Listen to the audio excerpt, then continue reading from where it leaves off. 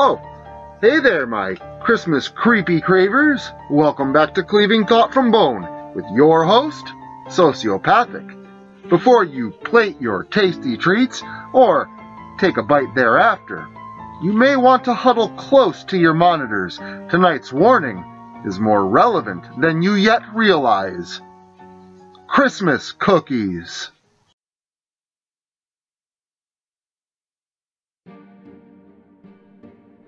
Christmas is a holiday that has always been celebrated carelessly.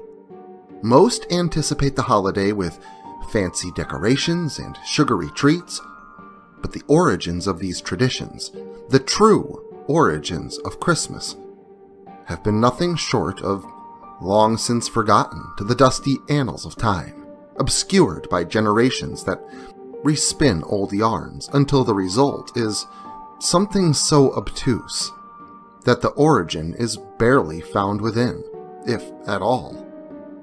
Take the story of Santa Claus, for instance. Many would have you depict him as a fat, jolly old soul that brings joy to millions on one special night, soaring through the heavens at incredible speeds, aided by the help of flying Arctic animals and magic. Well, the magic part is correct. Ever wonder why Santa doesn't leave presents, or, at the very least, spark the curiosity and fascination of adults? Why is it that as we get old, we lose faith? Does Santa fly? Possibly. That I cannot say for certain. He does, in fact, wear his signature red suit, all trimmed in white, although when I had seen it, that white had become a very dull shade of tattered gray. He's not an elf, a friendly spirit of Christmas, or a jolly fat man living in some sort of abstract gingerbread house at the North Pole. He is a conjuring, something summoned, something brought about only by faith and ritual. And somewhere along the way, he lost whatever essence of a man he may have once retained. He may have been human. He sure seems to at least be the remnant of one. Here's what I do know. Roman pagans introduced the holiday of Saturnalia, now transformed into Christmas, which was a week-long period of lawlessness, celebrated between December 17th and December 25th. Each Roman community selected a victim whom they forced to indulge in food and other physical pleasures throughout the week. At the festival's conclusion, December 25th, the Roman authorities believed that they were destroying the forces of darkness by brutally murdering this innocent man or woman. It was a time of rape, intoxication, and the consumption of human-shaped biscuits. In the 4th century, Christianity imported the Saturnalia festival, hoping to take in the pagan masses with it. In order to remedy the discrepancy, Christian leaders named Saturnalia's concluding day, December 25th, to be Jesus' birthday.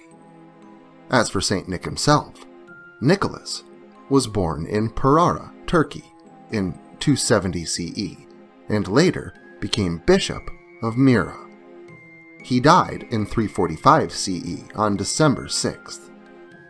Nicholas was among the most senior bishops who covened the Council of Nicaea and created the New Testament, in which the text they produced portrayed the Jews as the children of the devil, who sentenced Jesus to death.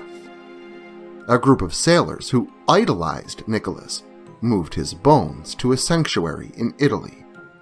There, Nicholas supplanted a female boon-giving deity called the Grandmother, or Pasqua Epiphania, which became the center of the Nicholas cult. Members of this community gave each other gifts during the pageant they conducted annually on the anniversary of Nicholas's death, December 6th. The Catholic Church adopted the Nicholas cult and taught that he did, and they should, distribute gifts on December 25th instead of December 6th.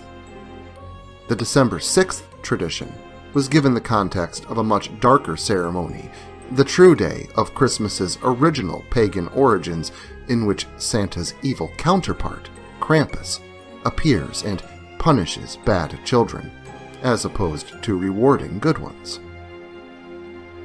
For me, it's obvious that at least one of these entities is false, because I know that the true Santa Claus leaves no purpose for Krampus, and for whatever reason he may show up, his intentions are not to leave you and your loved ones gifts. If he does, it's because it was evoked that way. Let me explain. What are you actually doing when you hang stockings by your fireplace with care? What about sprinkling oatmeal mixed with glitter in a trail outside your home for the reindeer to see and feed upon while St. Nick unloads his supposed sack of goodies? What about gathering around your real or fake tree, friends and family decorating it with flashy lights and reflective decorations? Well, you are performing a tradition, of course, or, in much more simple terms, a ritual. I know, but really, is it that hard to see? To wrap your mind around? Look at Halloween, for example. Many of us still perform the ritual of warding off evil spirits, lighting ghoulish lanterns made from the fruits of the fall harvest, hiding ourselves from would-be passed-over onlookers that may be looking in on us, wanting to warm themselves by our fireside. What about the gift of candy for those dressed as their favorite monsters? The appeasement of possible spirits of the dead that may have come a-calling. We do all these things every single year, as ritual dictates, and most of us don't even realize our participation.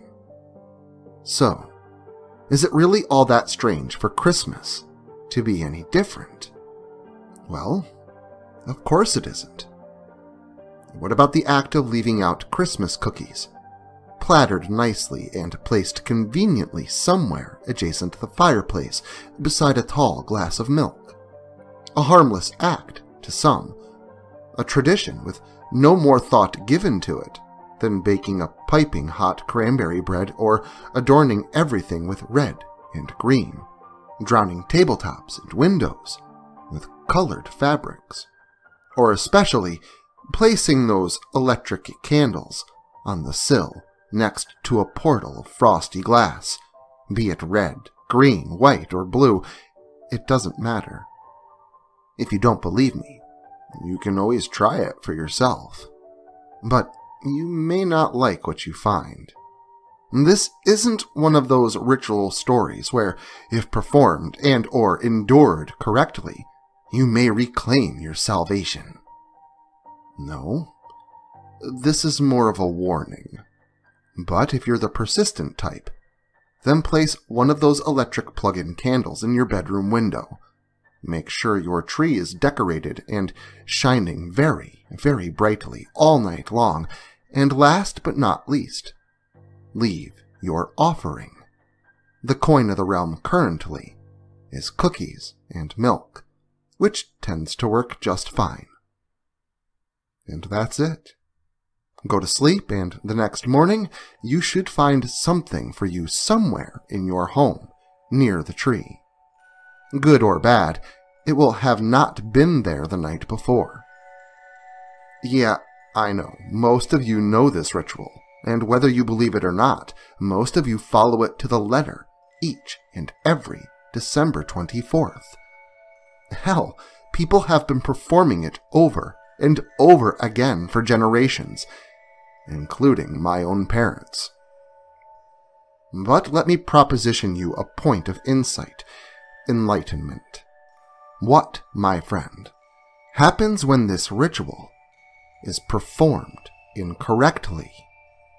Well, usually one of two things. A, nothing happens. Nothing good, nothing bad. Just nothing. B, something happens, and something goes wrong. Typically, be it horribly wrong. Summon a demon and break the circle, and you're no longer protected from its wrath. Put out the light of a jack-o'-lantern before midnight on All Hallows' Eve, and you invite evil into your home. My parents were non-believers. That much is painfully obvious.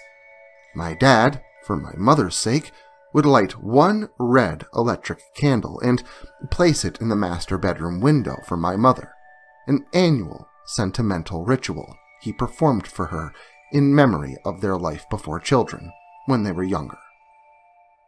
I remember the Christmases I spent around the tree, trimming it with my mom, my dad, and my aunts, uncles, and grandparents that may have dropped by. My mom would host this extravagant Christmas Eve party every year, and every year, after the guests had left, I would help my dad with our gifts for Santa by pouring the milk while he plated the cookies. Dad would carry the milk, though, when I was younger, and I the cookies. We would set everything down on the small table beside the step in front of the fireplace, our tree shining brightly in the corner of the room. Dad would gently nudge me to the kitchen, where my mother would be tidying up after the night's festivities. And after I had said my goodnights to her, Dad would tuck me into my bed and request that I try my very best to sleep. See, the thing is, my bedroom was on the first floor of my parents' old house. It was far enough out of reach of the living room, but on that one eventful Christmas that I will never forget, I had forgotten to go to the bathroom before my father had tucked me into the covers, and the bathroom was only right down the hall from the living room, within eyeshot. I held it for as long as I could. I still believed in Santa, and I suppose rightfully so. So I did my best to just go to sleep, in fear of being skipped over by St. Nick because I wasn't sleeping. But eventually, my bladder and tolerance would be reached, and I would be forced out of my bed on a mission for the bathroom down the hall. I wanted to make it quick, but I also wanted to remain quiet, undetected, just in case Santa was in the midst of placing gifts beneath the tree. So, moving relatively swiftly, I made my way to the bathroom door across the plush shag carpeting. Just when I was about to reach it, I saw something move in the living room, nearby the tree. My heart skipped a beat, and I think I forgot to breathe. And then I saw him. My father, eating the cookies he and I had left for Santa Claus, beside a colorful tree, stacks of presents already placed beneath. Then, I watched him wash it all down with a glass of milk, leaving nothing but crumbs and white residue in his wake. I made sure to hide in the shadows as I watched him walk by and up the stairs towards his and Mom's bedroom. When I was sure he was gone, the call of nature demanding, I first went to the bathroom before going to inspect the presents beneath the tree. Most of them were from Mom and Dad, but there were a few marked from Santa. My attention shifted to the fireplace, and I noticed the long red stockings, each already stuffed to its brim with treats and small box-shaped objects protruding through the fabric. It was him. I knew it was my father. He had left the gifts, ate the cookies, and drank the milk for himself. I sobbed myself to sleep that night. It only took a short while for my sad little self to pass out. But the slumber wouldn't last long. It started with a thump, a loud clomp that roused me from sleep, and it sounded close. It sounded like the living room. I turned my head to the window, expecting to find daylight, but found none. Curious, I then crept from my covers and out my bedroom door.